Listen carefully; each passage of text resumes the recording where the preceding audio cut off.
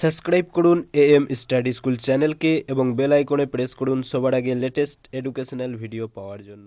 Hello friends, welcome to am study school. বন্ধুরা, আজকে আমরা এই ভিডিওটিতে আলোচনা করব গণিতের শর্টকাট টপিক নিয়ে। আজকের টপিক হলো ভগ্নাংশ। আমরা বিভিন্ন পরীক্ষায় লক্ষ্য করে থাকি নিচের কোন ভগ্নাংশটি বড়।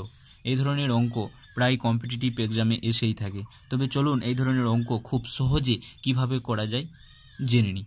তাহলে আজকে আমাদের প্রথম প্রশ্নটা বলছে 7/5, 10/5, 11/3 ও 4/10 মধ্যে কোন ভগ্নাংশটি বড়।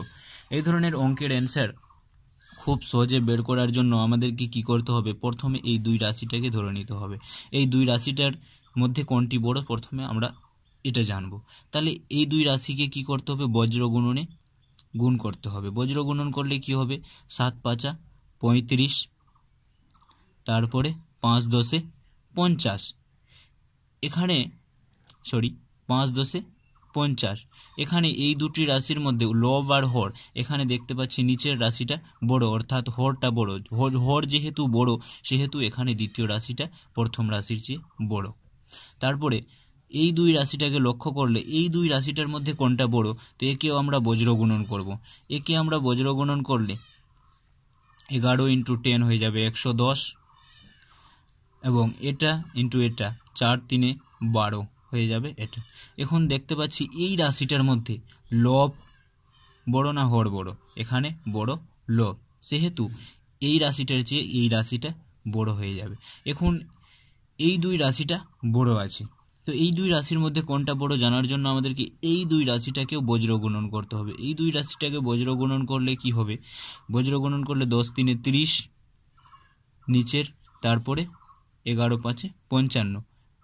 তো এই রাশিটার মধ্যে, এই ভগ্নাংশটির মধ্যে লব বড় না হর বড়, এখানে অবভিয়াসলি হর বড়, সেহেতু এই দুই রাশিটার মধ্যে এই রাশিটা হবে বড়। অতএব এখানে বড় রাশিটা হয়ে গেল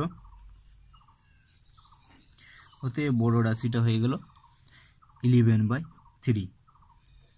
তাহলে আরেকটা নেক্সট কোশ্চেনের দিকে আমরা যাই। তাহলে আরেকটি কোশ্চেন দেখি এরকম। তাহলে নেক্সট কোশ্চেন আছে, বলছে 12/14, 10/9, 15/7 ও 9/7 এই ভগ্নাংশ চারটার মধ্যে কোনটা বড়। তাহলে আমরা এই প্রথম দুটো রাশিকে লক্ষ্য করব। এই প্রথম দুটো রাশিকে কি করব, বজ্র গুণন। প্রথম দুটো রাশিকে বজ্র গুণন করলে 12×9 হয়ে যাবে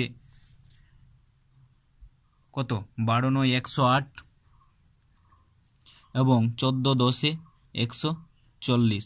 এখন দেখতে পাচ্ছি এই ভগ্নাংশটির মধ্যে লব বড় না হর বড়, অবভিয়াসলি হর বড়। হর বড় হওয়ার জন্য এই রাশিটি বড়।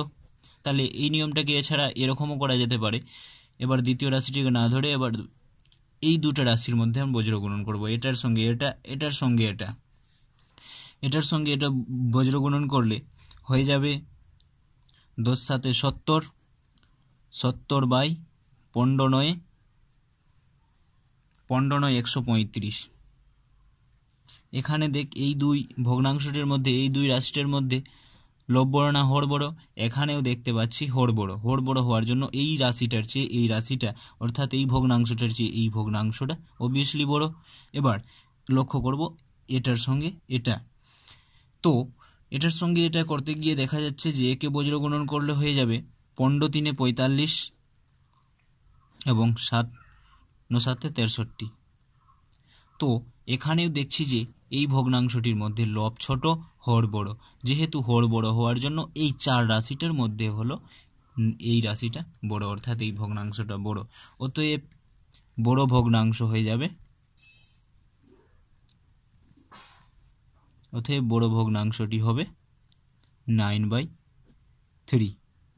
যদি বন্ধুরা এই ধরনের ভিডিওটা আরও পেতে চাও তাহলে ভিডিওটাকে লাইক করো, কমেন্ট করো এবং বন্ধুদের সাথে শেয়ার করো। এবং এখনও যদি আমার চ্যানেলকে সাবস্ক্রাইব করে না থাকো তাহলে চ্যানেলটিকে সাবস্ক্রাইব করে আমাদের পাশে থাকো। Thank you for watching this video.